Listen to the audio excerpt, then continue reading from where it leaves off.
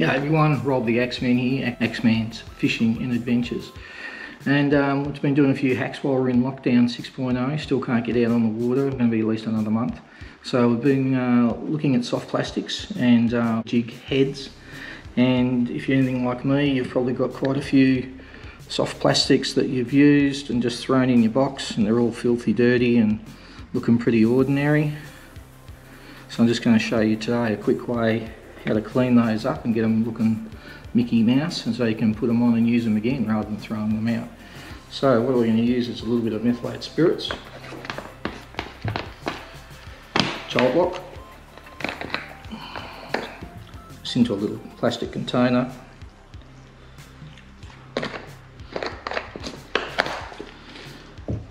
So I'm just going to throw a few of them in.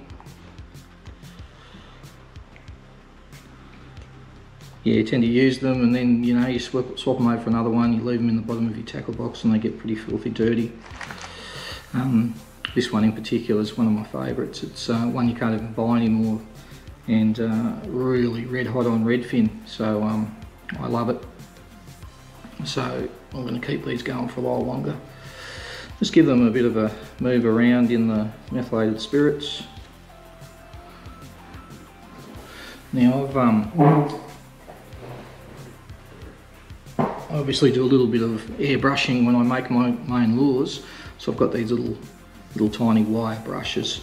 You don't need that, you can just get a rag or rub them with your fingers. You can already see that this one's coming up pretty good. I'll just give it a bit of a brush, a little bit of methylated spirits.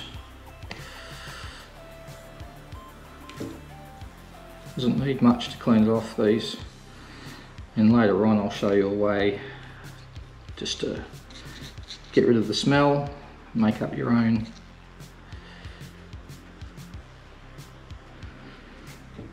scent for them. So as you can see, there we go.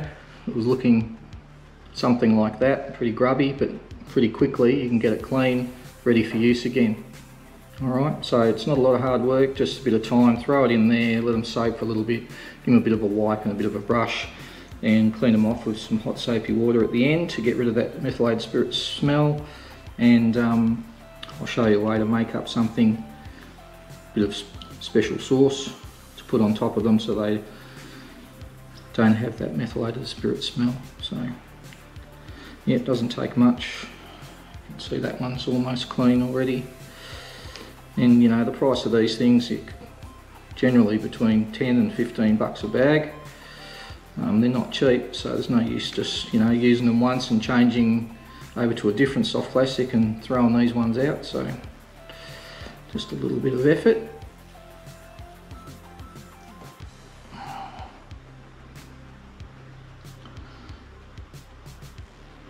There we go, you can see those two now, they're perfect. Just one thing when you are cleaning them, just don't leave them in there for too long. Plastics will start to go a bit sticky and you'll probably ruin them. So put them in for a couple of minutes, get in there, clean them. You can see that that one's coming up real nice. It was pretty dirty before and pretty hacked, so just get in there, make sure you dry them off with a little towel, a little rag, just dry them off nice and clean and just leave them out to dry for you. As you can see, that's most of them there. Alright, so you can see there, they're all cleaned up, nice and pretty, ready to go. And you can just see from those few soft plastics there, the colour of that methylated spirits, all the gunk and crap that was on them. So we've that we had out before that have all come up pretty good and ready to be used again. Well worth the effort, guys. Have a crack yourselves and get your gear ready. Catch you out in the water soon.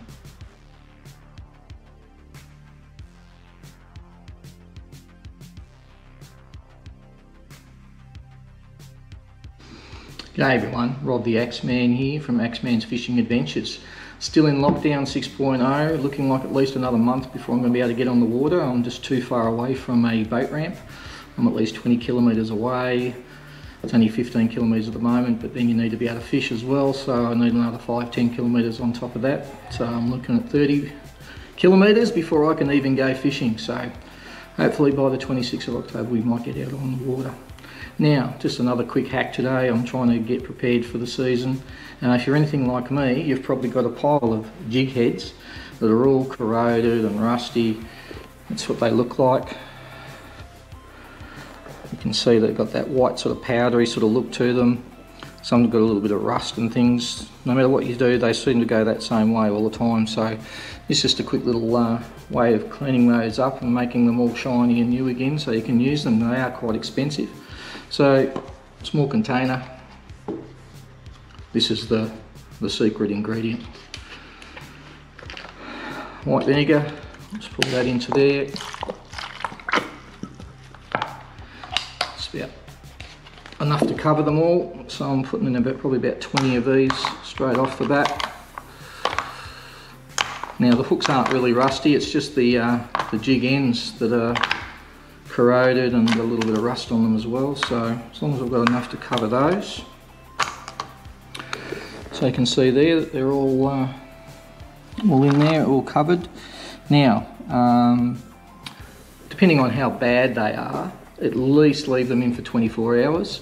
I like to leave them in for 2 or 3 days if I'm not in any rush for them. Just let them soak and let them take all that corrosion off, and once they come out, they come up brand new. These ones, you'll see I had a photo done just before of a pile of them. I've just finished them and I've just cleaned them all back up and they're all shiny like new, and they were probably worse than these ones. So it's well worth having a little crack if you've got a bit of time. Throw them in the white vinegar and let them soak, and a couple of days just give them a bit of a rub and a clean, and they'll come up pretty good. So I'll show you the final result when I take them out. Probably be 2 or 3 days. So you can see there I've just put those ones in, and it's already turning cloudy. It's already started to work, and that's only after about 5 minutes. So we'll see how they come up in a couple of days time, but you can already see it already acting there and starting to take away the corrosion. Okay, so it's been a few days since we started soaking these jig heads, and you can see there, in there that the water's gone quite milky and cloudy. So I'm just going to pull a few of these out, dry them off on the tea towel here.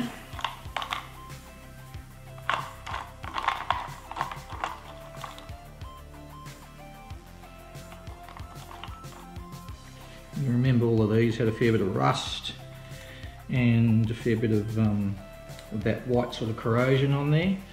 So now it's been soaking for probably about 3 days, I reckon I left them in there for. Just give them a slight rub, don't need to be going too crazy, and as you can see, that one there almost looks brand new. Nice and silver, no rust, it's got none of the corrosion on it, and that's ready to whack in the box and use again. So I'll just grab another one there. When they first come out, they're a bit sort of dark, and they just clean up. A little bit of a rub, not too much. A little bit of the rust even comes off. And there you have it. Nice new, can be used again rather than be thrown out. So I suggest if you've got a pile of jig heads like that in your box, like I had, you just seem to throw them in after you use them. You're quickly changing soft plastics. If you've got a bite on or trying to find fish, you throw them in your box, they end up not getting used, and you might as well clean them up. That's all it is. Nice and easy.